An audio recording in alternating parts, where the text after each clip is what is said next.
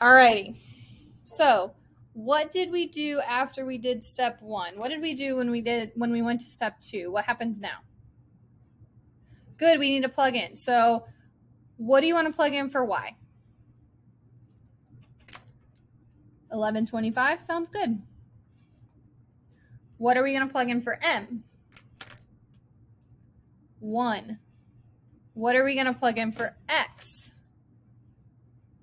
So it's not going to be 6 because we used 1125, so it's got to be the 8. All right. And then what will go here? 1125. What will go here? 8. And then what do we do to both sides? Minus 8 on both sides, which gives us 3.25. Then we are on to our step 3. What is our final step? What does that look like? We plug in. Good. So what's going to go here? A 1. What's going to go here? 3.25. Awesome. All right. So for number 4, we can do this actually a couple ways, which is kind of nice.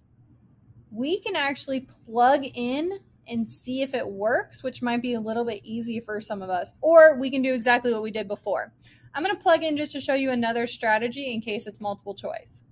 So do you see how it says y equals negative 7x minus 19? So I'm going to plug in 0, 0 first just because it's easier.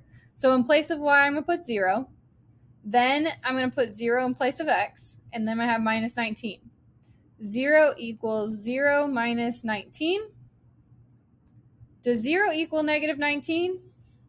No, it does not, which means that can't be the answer.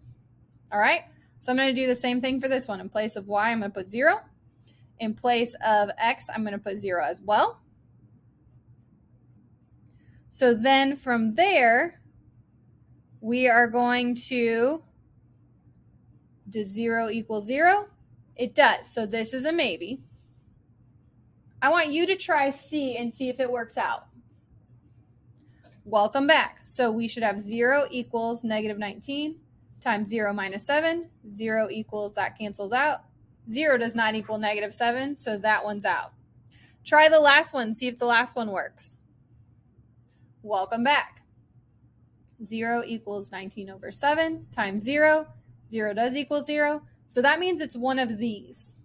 So now we go and we plug in this and see the other point and see which one works. Okay, so I'm going to plug in B. I have negative 19 equals 7 over 19 times negative 7, which means if I put that into Desmos, right, I can put that into Desmos, and it'll give me an answer, and it'll give me negative 49 over 19. Those two don't equal each other, so that doesn't work. Let's double check this one, though. See if that one does, see if D does work.